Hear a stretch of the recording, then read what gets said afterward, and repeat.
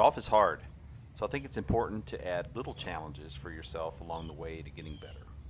Inspired by the Bryan Brothers Golf Breaking 60 series, I thought I would take on the challenge of breaking 80 at my home course, the Trails of Frisco. I'll start with the red forward tees and work my way back until I've broken 80 from all the tee boxes. I thought this would be easy. Let's see how it goes. Hole number 1 is about as generous a fairway as you're going to get at the Trails, so I'm definitely swinging driver here. I'm so used to playing this course from the other tees, so it's a little weird to be in the front side bunker after the second shot, but I managed to get it out the first time. 2 is the number 1 handicap, and I have the rare opportunity from this distance to hit driver. Unfortunately, I don't carry the creek, and so I choose to lay up, take my medicine with my third shot. This is a decent approach shot, but I just don't have the distance, even with my 5-wood here. Leave it on the front side. With a decent up and down from that spot, I could have saved double bogey. It's just too much ground to cover on the greens. Hole 3 is a fairly easy par 3 now that from the red tees there's no hazard to cover. As you can see, the greens were recently punched, making putting a little extra challenging today, but I managed to clean up for par there. Swinging 5-wood here. It's a short par 4, dogleg right, with a tough hazard right in front of the green, and the green itself is kind of skinny, so it's a challenging hole still, I think. Ooh. I find the thick rough just short of the bunker and try to muscle one up there with an iron. Just missing what would have been a great up and down.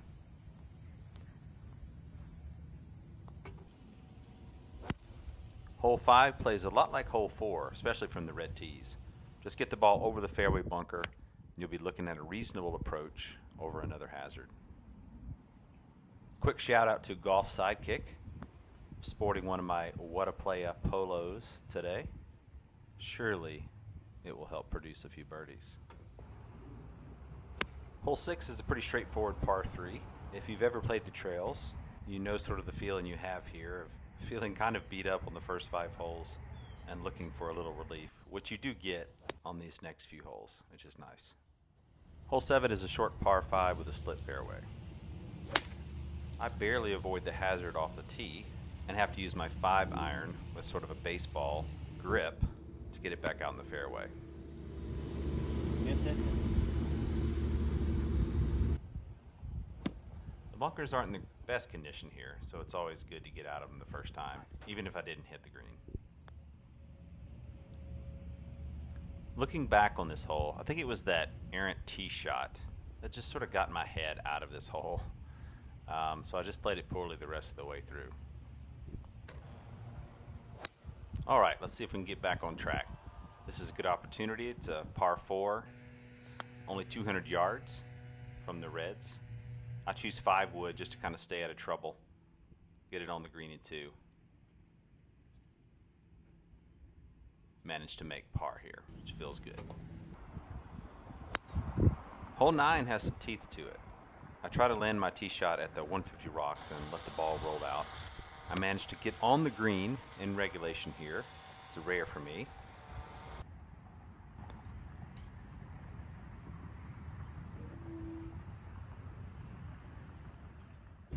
But I choose this opportunity to make my first 3-putt of the day. All right, I scored a 7 over 43 on the front. But if you saw my last video, you know I'm not about to give up on this round. I can definitely still do this. Hole 10 is a skinny par 5 that, if navigated carefully, can produce a lot of birdies. I put myself in position to do just that with the approach.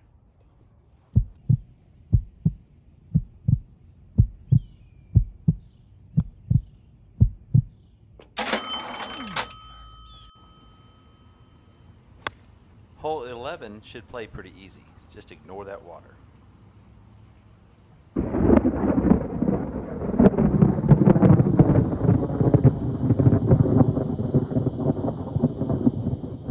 Hard to ignore that thunder though, and hard to ignore my weak effort on the up.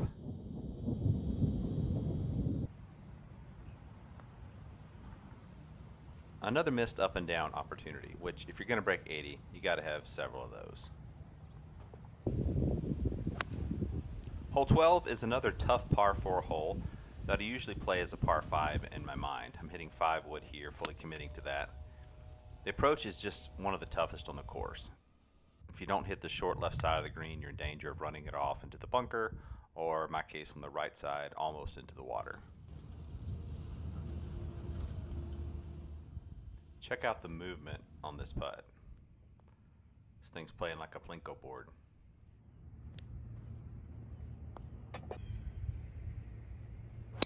Hole 13 is a short par 4, and for the first time in my golf experiences, I drive a green and set myself up for an eagle putt.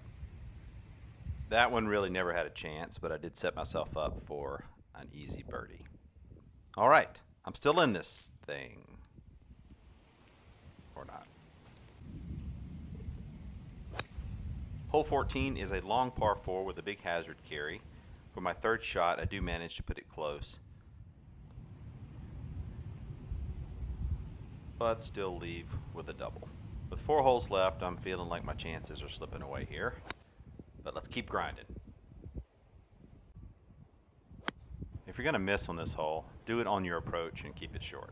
Perfect layup.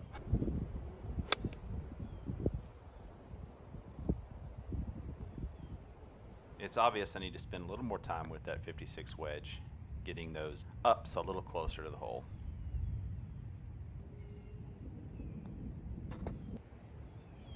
Hole 16 is another par 3, kind of short with a little bit of a water carry. I managed to put it decently close and give myself a chance at birdie here, just missing it. That would have been a good one to have. But I'm still within striking distance. Let's see what I can do in the last 2 holes. Hole 16 is another challenging par 4. Forces you to play a short tee ball, then gives you a long approach over 2 hazards. I told you this course was hard. But again, my 56 degree needs some work as I'm leaving these wedges too far away from the hole.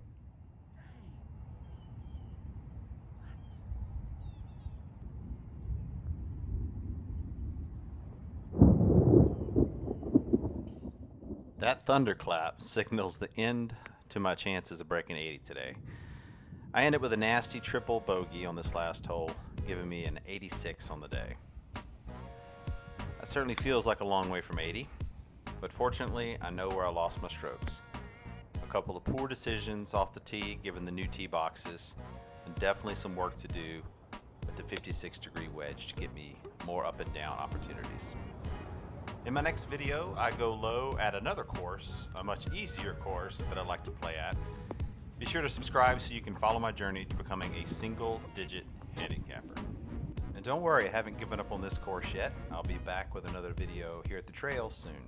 Thanks for watching. Always remember, stay in it. Every shot matters.